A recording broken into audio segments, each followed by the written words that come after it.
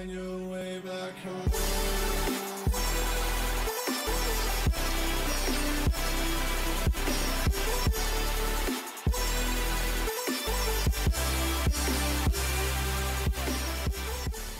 There you have it. That was Season 8, Episode 12, The Walking Dead.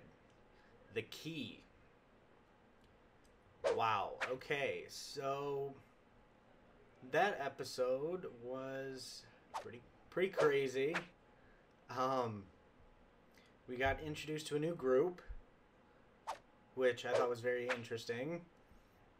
There's no way it's the Commonwealth already. If it is, I'd be pretty surprised, but yeah, I don't really know what to make of that group.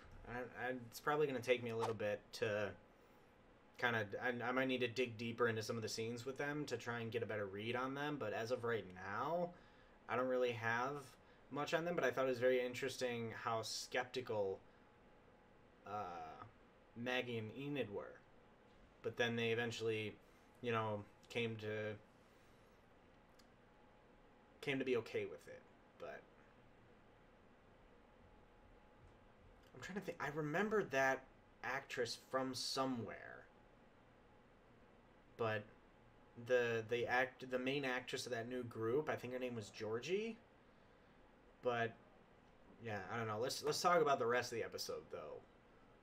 Wow. Okay, so the Dwight and Simon scenes were very interesting, and I really liked those.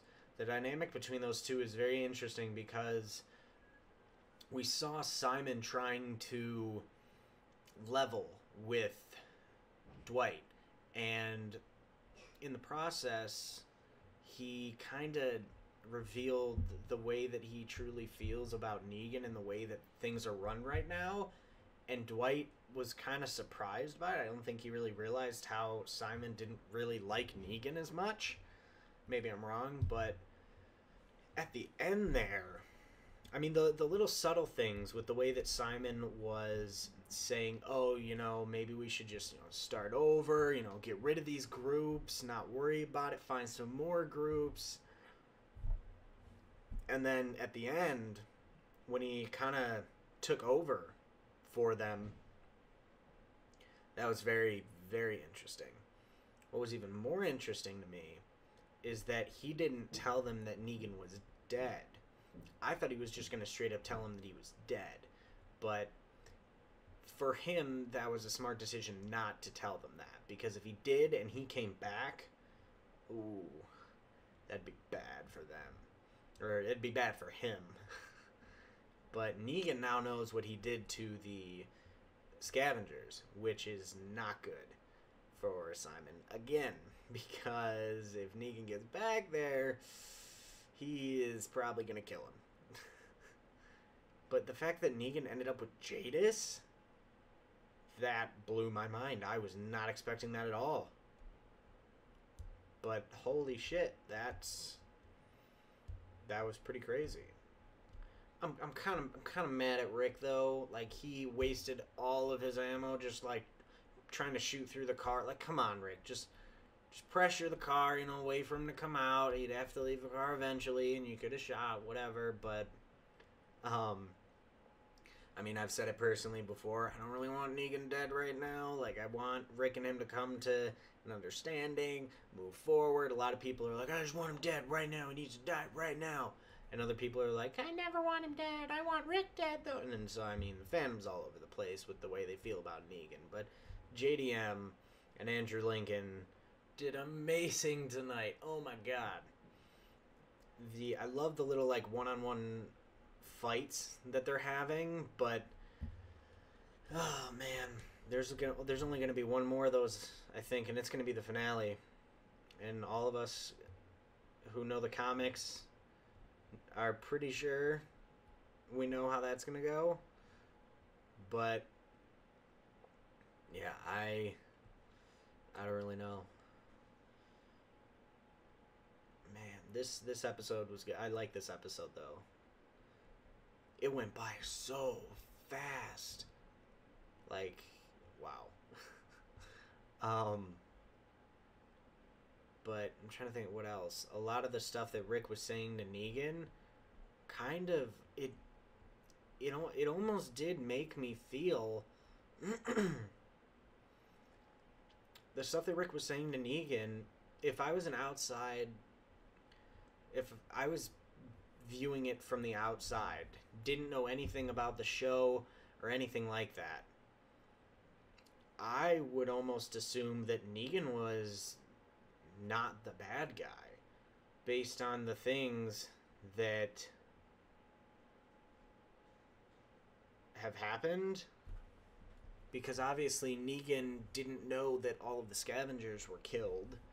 He like, you could tell by the look on his face that whatever Rick was saying, he didn't know, and that was news to him.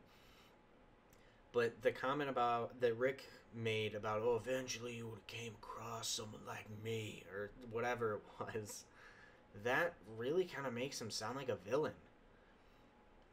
And I've heard a lot of people say that if we were following Negan this whole time, after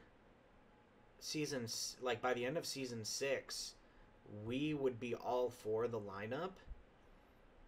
Like, if we had been following Negan and his group since season 1, we would have not had a problem with what he did to Rick's group, because of the way that Rick came for the Saviors without even knowing them, really.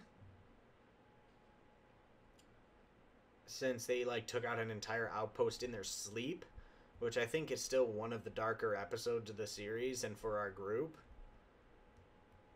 But, yeah, I don't know. I don't know where this is going to go, but the episode next Sunday, I am sensing a lot of death. And not necessarily all Saviors either. I feel like we're going to lose some people from Hilltop and Kingdom and Alexandria, and I'm not happy about it. But yeah, as of right now, I don't have a ton else to say about this episode. Oh my gosh, that conversation that Daryl and Rick had, that is the Daryl I want to see. I don't want to see, the just badass, giving zero fucks Daryl, going off, killing innocent people, like the, Morales and that kid savior that was talking to Rick and was like, hey, I gave you this information, can I go now? And Daryl's like, nah, bam, just shot. I know he didn't actually say anything, he just shot him in the head, but that wasn't cool. And then not going against Rick's plan and going to the sanctuary, doing all that reckless shit. I don't like that kind of Daryl. I also don't like the Daryl that's just completely emotionally closed off, and like the place he was mentally and emotionally back in season 5 when he went off on his own and burned his hand with a cigarette to see if he still felt anything. Oh my god, I'm watching Talking Dead simultaneously, and in the memoriam, Negan's whip is in there. I thought that was kind of funny, but okay. What was I talking about? Oh my god.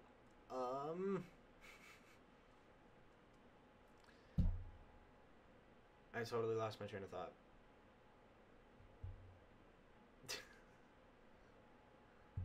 Regardless, yeah. So I'm gonna try to get to editing this, try and get this up as soon as I can. Let me know what you guys thought about this episode in the comments.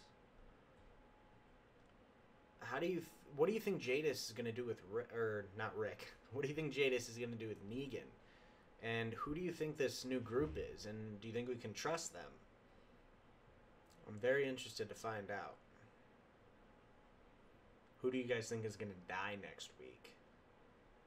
I'm really hoping they don't do what they always do and be like, oh, the fandoms attached themselves to a new character that was supposed to be background, but everyone kind of really related to and liked, like Jerry and Shiva. I swear to God, if you killed Jerry or Tobin, I'm not going to be happy. Or even Cal, I'm not going to be happy. Oh my god. The preview for next week, too. Henry put down the stick and picked up a gun. I'm sensing that he might go in the middle of the night into the pen of saviors, or to the pen of saviors, and like try executing some of them, which just I don't know what they're doing with him, but I know that the storyline with him is going to be crazy. And they just can't get through an episode without mentioning Carl, man. It hurts, man. It hurts. But, yeah.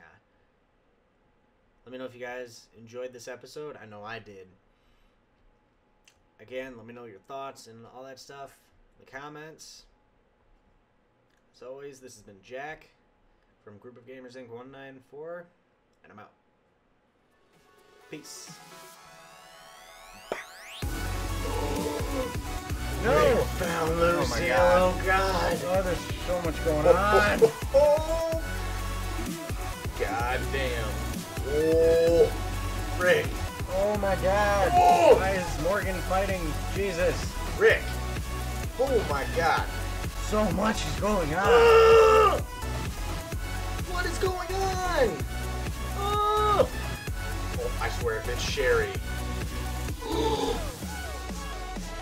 Jadis? What? Robert Kirkman, don't play me like that.